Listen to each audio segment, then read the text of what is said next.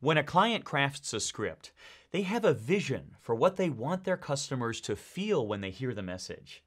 In the end, the read is judged based on how it makes someone feel when they listen to your read. And a read that captures their attention will be a client that returns to you over and over. So, how do we do this?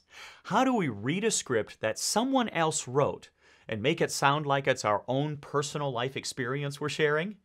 That's a tall order. But with a few tips and practice over time, this gets easier and easier. First and most importantly, we want to speak from the heart, not from the head, as we discussed earlier. Always remember, we want to tell it, not sell it. You are sharing an experience with listeners, not laying down a command or simply delivering information for consumption. So, rule number 1, even if you know nothing about the product, you can pretend you do, which will make you sound like it's a product you really care about. Or as my acting teacher used to say, just pretend. That's why it's called acting. There are 3 very important questions you want to answer when deciding what kind of heartfelt read you are going to give. Number 1, who are you talking to? And you must be very specific. When I ask this question, students often answer, I am talking to people that. And this is where we go wildly off course. If you talk to people who generally like, etc., you're basically delivering a lecture to 100 people or making a general announcement. And if a company is passionate about their product, they are obviously not looking for a general announcement.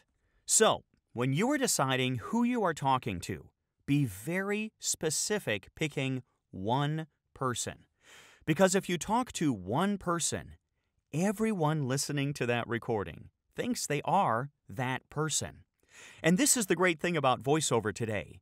The mics are so sensitive that most of our reads are intimate conversations with one person. An example of this would be, I am talking to my mother in our living room.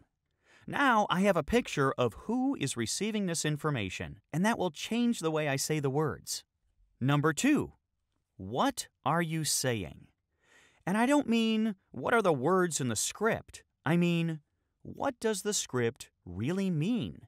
Is there an underlying message the client is getting across? Is this read with an attitude? Yeah, that sounds great.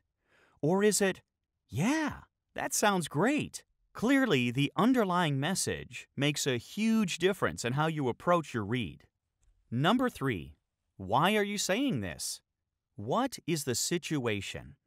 And the more detail you give the situation, the better. Let's go back to our Breast Cancer Research Center script. How would you say this script if you were talking to your mother who has just been diagnosed with cancer and is looking for proper care? Your job is to console her and give her hope. How does this read change if your mother is a breast cancer survivor and you're giving this advice to your neighbor who needs treatment? Now, the hope comes from an even deeper experience.